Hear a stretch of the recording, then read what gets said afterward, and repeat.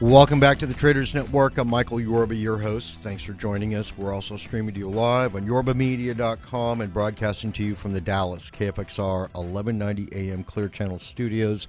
All right, for the next two segments, I've got Ron Dutt, CEO of FLUX Power Holdings, the symbol FULX. If you take a look at that chart, you're going to really, really like it. All right, Ron, welcome to the show. Thank you for showing up. Appreciate it.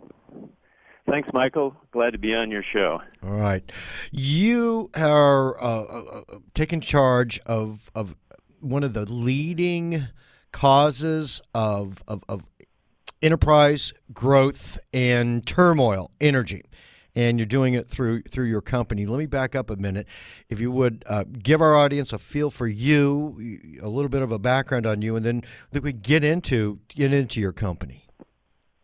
Yeah, sure. No, listen, my background is primarily financial. I have been CFO of three public companies, larger public companies, and EVP of three companies, and run operations and most functions in the company.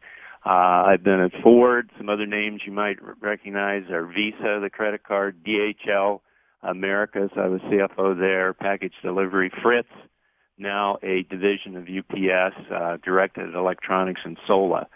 And I have had, other than those big companies, some consulting and COO roles in a couple startups in the past few years.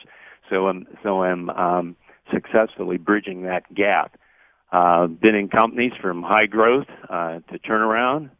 And I guess the last thing I'd say, I've got a degree in chemistry, which is relevant to energy, and an MBA in finance.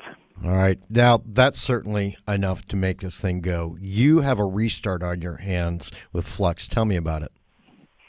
Sure. The company was started in 2009 by its founder, Chris Anthony, and they targeted batteries for electric vehicles. That was all the rage in 2009, 2010, and he had come off another startup with that where he was able to develop a lot of patents and saw the opportunity there. So they targeted some niche customers in that area, and unfortunately, there's a lot of consolidation, and the customers the company had didn't make it. Our product performed well, but they didn't make it. So a year ago, we had to restructure the company, repath it. And our goal was to sell a product where we didn't have to rely on the equipment being adopted. And most of the people with the battery management technology that we had were chasing cars and big trucks and the bigger fish.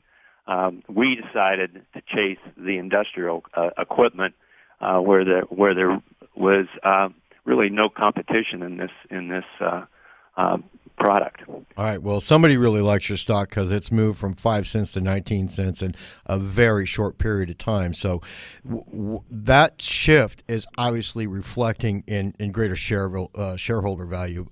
Let's talk about the material handling part of your business. Bring that out for us for a minute. Yeah, sure. Industrial equipment is a huge area.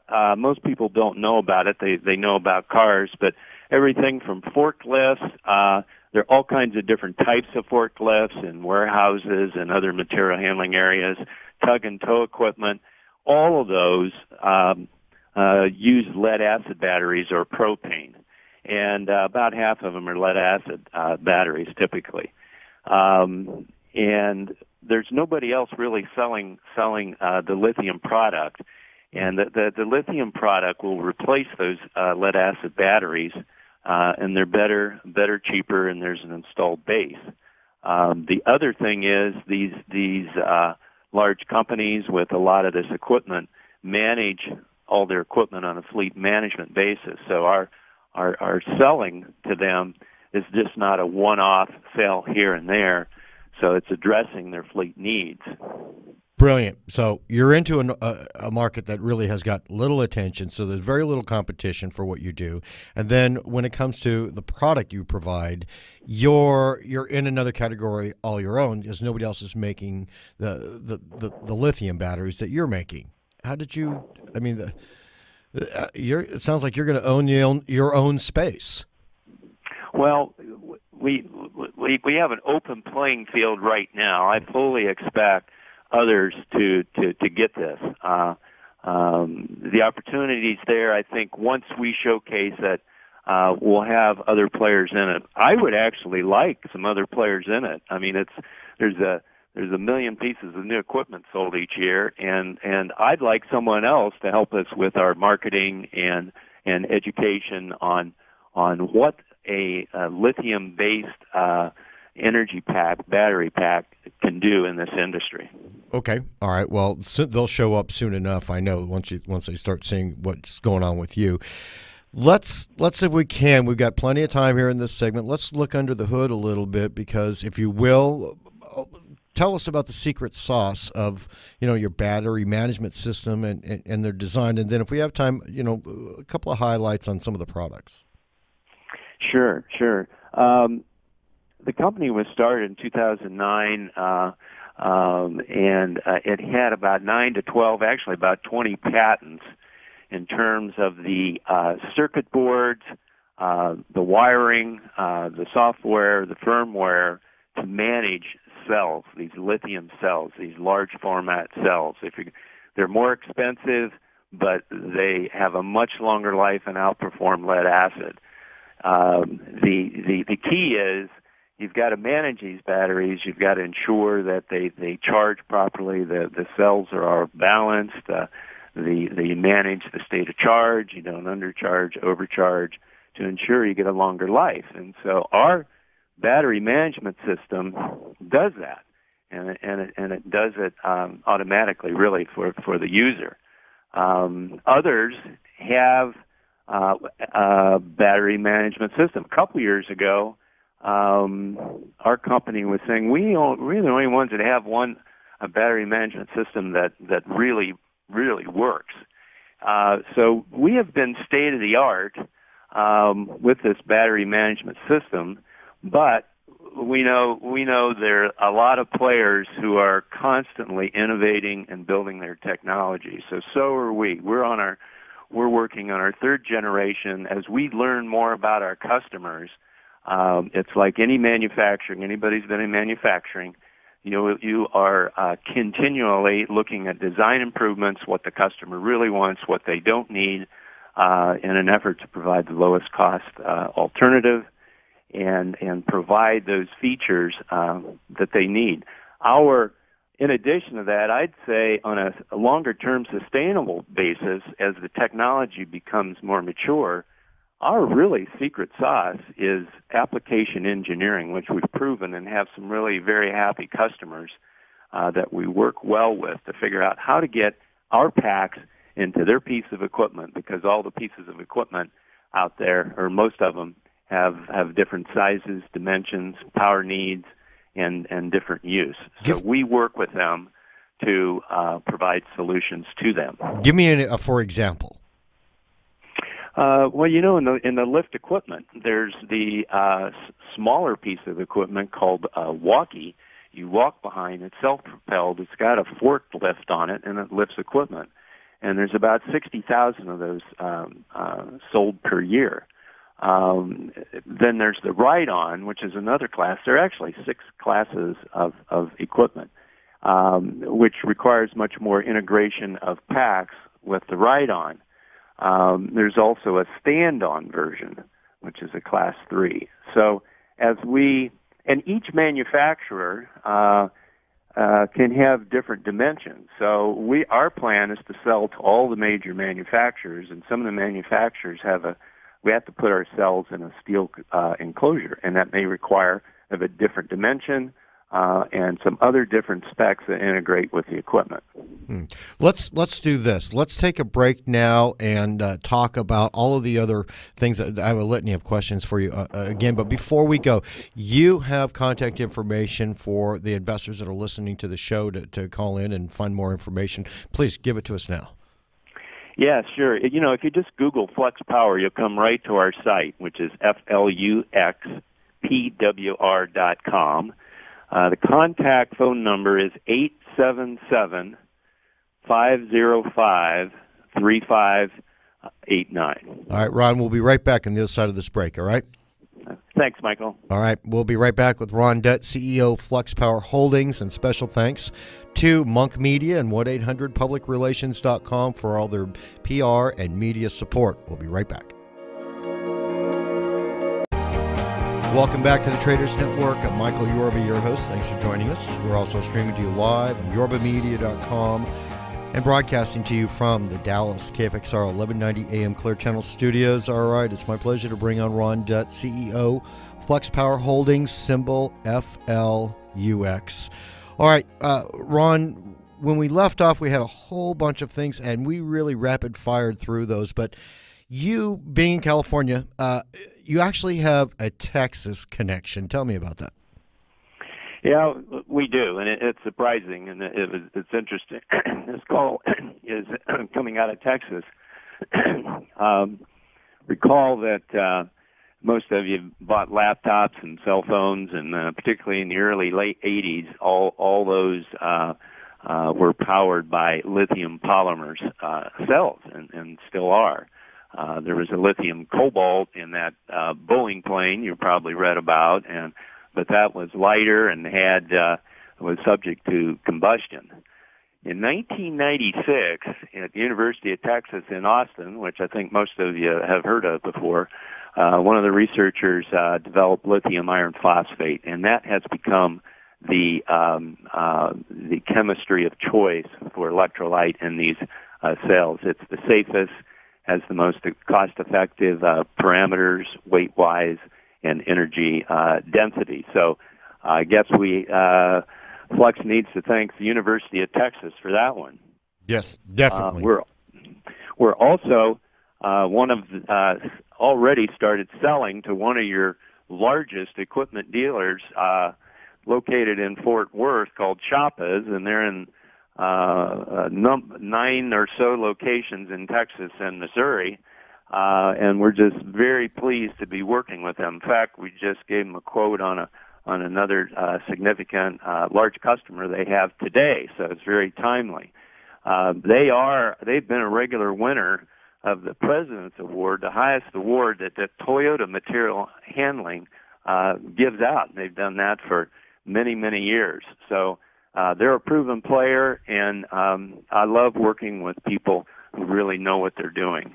Pepsi had an annual show last week in San Antonio. If anybody's listening from San Antonio, their annual supplier show, and Toyota introduced our pack to that whole show last week and went extremely well. So Flux likes San Antonio as well. And lastly, our largest shareholder, who's been here from the beginning and has had the face from day one, lives in Corpus Christi. So thanks to Texas. Plenty of reason to come back out here and start taking part of our down home atmosphere. All right, we got to get you out here and get you into the studio. Now, I understand that you also have some products that are early phase of industry review and testing. So walk us through some of that. And I think didn't Toyota just give you the good housekeeping seal of approval also? Yeah, less than 2 weeks ago, we announced in a press release that Toyota had done that. They had given us their approval to put our packs in their equipment that they sell nationally. And we had to be careful to say, it's not an endorsement. Toyota doesn't like to go there, as most large companies don't want to do that. But this was a real game changer for us. We had been approaching a number of the dealerships, and they were going to order, and then they said, well, we actually need that Toyota approval. So I think we've got the guns gone off at the starting line here. We've had dealers say that what you're doing is going to revolutionize this industry, this forklift or lift equipment industry.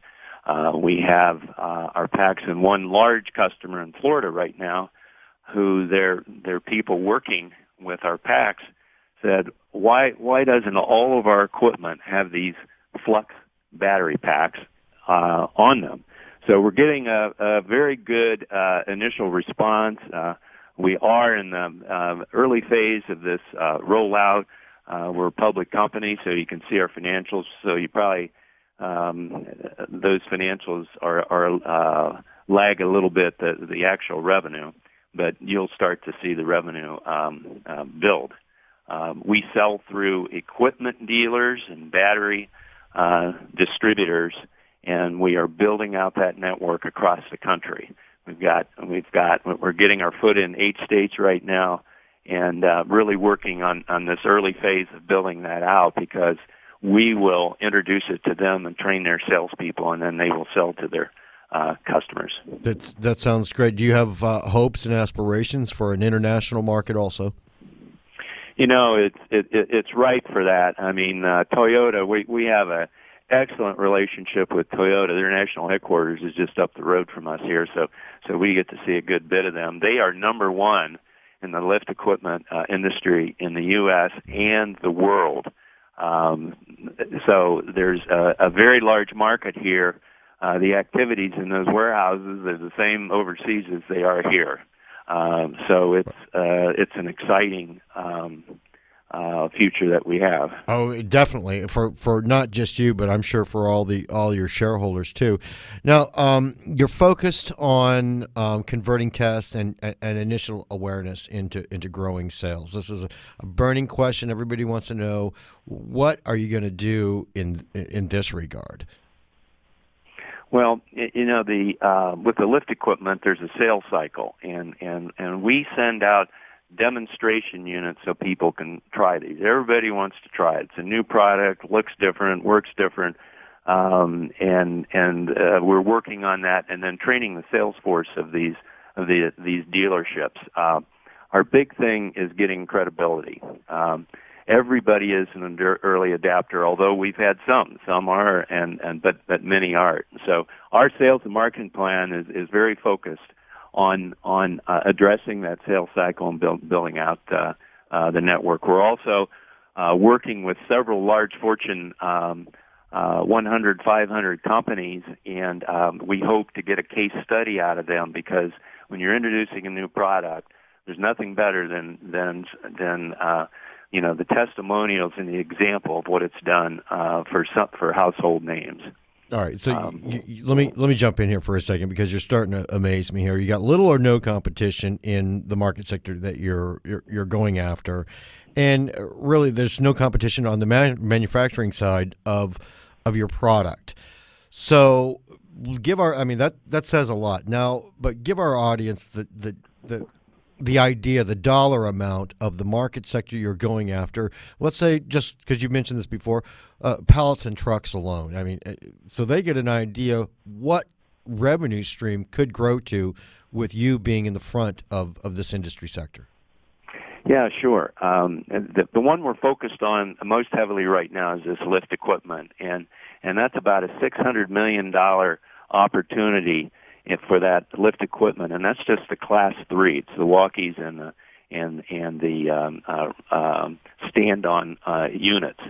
The ride-on units are another comparable size market. We are also, because our packs work and whether the equipment has a forklift and lifts, there's a whole other segment called tug and tow that we're already working with right now, and that's a similar size opportunity. And we are also bidding with the military integrations to take our packs and put them on wheels for troops that are in remote operations. And we also have a bid out for a stationary grid project with the Marines in the state of New York, which looks very promising, and also to have many follow-ons where you take our cells and battery management system and you just line them up in series in a big rack for energy storage system in those larger grid applications. Now, I'm sure these people that are moving forward with you are not just doing it because it's something new and they want to be an early adopter of technology. There's got to be some kind of cost savings involved, otherwise nobody switches stuff like this. Yeah, absolutely. Our packs, and it's because of the chemistry, it lasts 3 to 5 times longer than lead acid. Argonne National Lab, some of you may have heard that, have done that testing and validation. You know, it just isn't us. The cells have longer run times because of the chemistry, up to up to, depending on use, 25%, and then they maintain a higher state of charge throughout that whole time versus lead acid. There's no maintenance. So what those drive to is that the cost over the life of the truck, you put these packs in a truck, and it's going to be, depending on use, up to half the cost. Wow. So that's very compelling to these fleets in particular. 50% cost reduction. That is a good note to end on. Now, we've got to go, but please, one more time, contact information for you, for our audience to reach out to you. Yes, it's, again, just Google Flux Power. The site is FLUXPWR.com. Our ticker symbol, we're public, is FLUX. The phone number is